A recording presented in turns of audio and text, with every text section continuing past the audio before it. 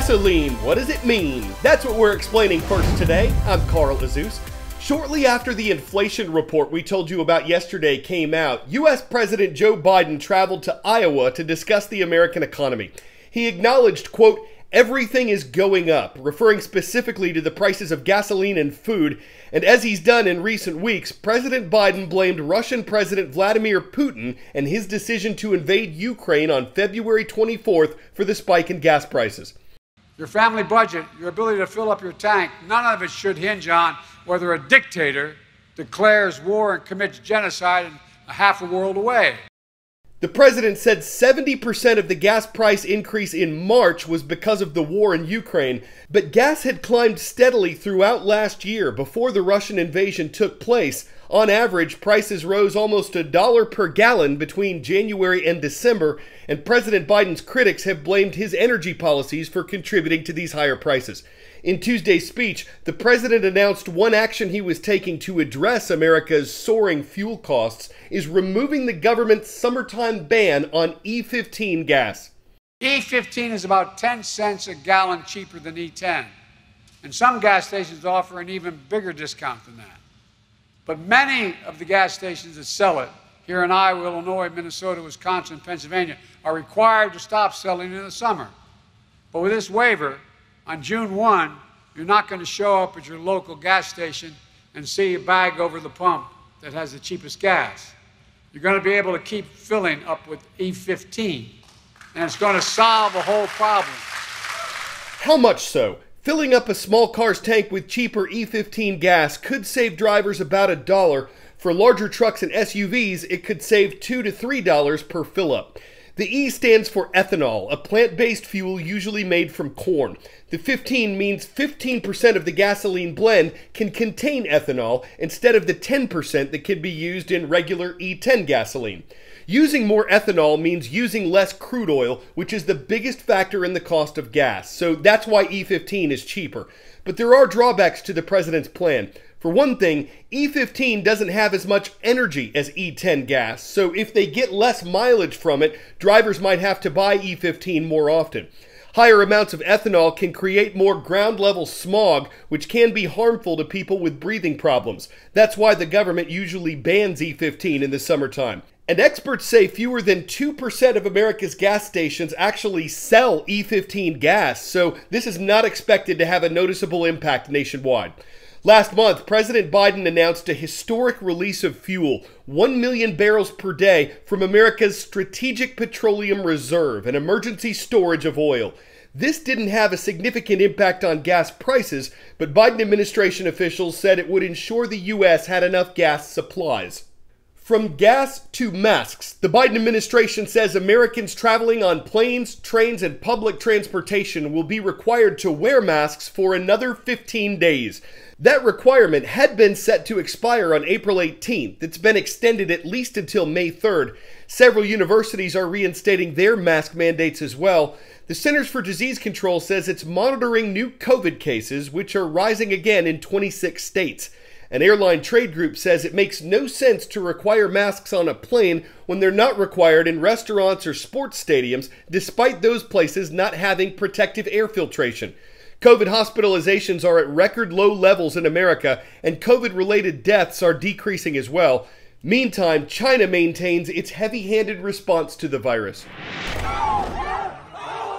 You'd never expect to see people in Shanghai, China's most affluent and cosmopolitan city, screaming for food.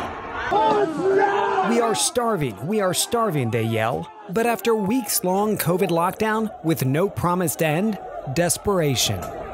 One community volunteer recording the home of an elderly woman. She says neighbors heard the 90-year-old shouting help for 3 days, pleading for food. Her fridge, empty. Volunteers were finally able to get her a meal. China's central government now in charge of managing Shanghai's COVID outbreak. In a month's time, the daily case count went from double digits to more than 26,000. A Shanghai city leader choked up at a news conference over the weekend, apologizing to Shanghai's more than 25 million residents for failing to meet expectations and promising improvements. Those of us living here kept to our homes. CNN, the only U.S. TV network with a team living through the lockdown. In my community, we're only allowed out when summoned by workers using a megaphone, and, when dark out, a flashlight. Getting a late evening now request to go get a COVID test. My neighbors and I line up, ready for health workers to scan our QR codes, which link the results to our ID. Night or day, the testing is constant. Someone in the community tested positive, so they'll test now each of us once again.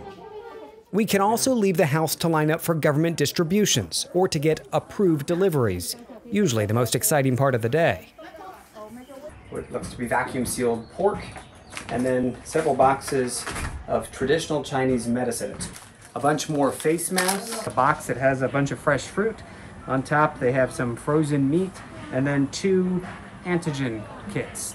Food deliveries this plentiful are rare, so most of us spend our mornings trying to order groceries online, but orders sell out quickly. Not enough delivery drivers to get through the lockdown barriers. Communities like mine resorting to group buys. We come together in chat groups and try to source food directly from suppliers in bulk. Neighbors helping neighbors is a common theme across the city. We found a safe drop spot to trade cheese for oranges. Our community's volunteers help us source food where they can, though they too are exhausted and hungry. From above, you see this metropolis, quiet, eerily empty. But on the ground, there are tragedies shared daily online. All of this is a result of China's zero-COVID policy, a directive from the top. President Xi Jinping on Friday praising China's zero-COVID approach. State media echoing a glowing narrative, showing an orderly mobilization in Shanghai with an abundant food supply and rapid construction of more than 100 makeshift hospitals with capacity to treat more than 160,000 people infected. But patients taken to those government quarantine centers, sharing a very different reality online, posting videos of unsanitary conditions, and people using isolation facilities still under construction. Some seen frantically running at distribution sites, scrambling for food and blankets. The uncertainty leaving this man broken, doing the unthinkable, questioning the leadership aloud, asking, where is the Communist Party? 10-second trivia. What planet is believed to have the strongest winds in the solar system? Neptune, Venus, Saturn, or Earth? According to NASA, Neptune's sustained winds can travel faster than the speed of sound.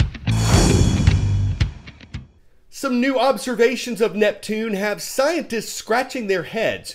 Astronomers at Britain's University of Leicester say the most distant planet has been seeing dramatic temperature changes. They looked at infrared images from several telescopes, and they used the light they could see to draw conclusions about the planet's temperature.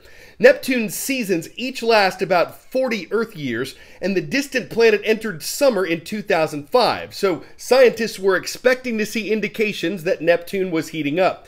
Instead, they observed an overall drop in Neptune's temperatures by 14 degrees Fahrenheit between the years of 2003 and 2018. But then they say a dramatic warming event took place on the planet's south pole from 2018 to 2020. And because that increase was by an estimated 20 degrees, it reportedly reversed any cooling the rest of the planet saw before then. So is now a good time to visit? No, it's still frigid, violent, and mostly made of gas. But scientists are hoping the new observations will help them better understand the mysterious planet.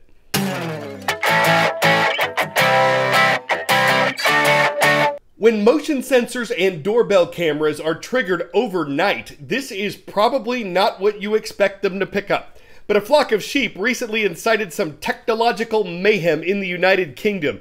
This video of it was posted anonymously to the sharing site Yap app. The animals are said to have woken up quite a few people in the neighborhood, so the question is, did people count them to get back to sleep? Of course, if they couldn't, they could have snagged a midnight snack. It's like delivery with Uber Bleats. There's mutton wrong with haggis. True, some might lambaste or completely shun the idea, saying you can't woolly be serious, but it's tough to bleed if you can stomach it. Pendleton High School in Pendleton, Oregon gets today's shout out. Carl, how did they do that? They subscribed and left a comment on our YouTube channel. I'm Carl Azus for CNN.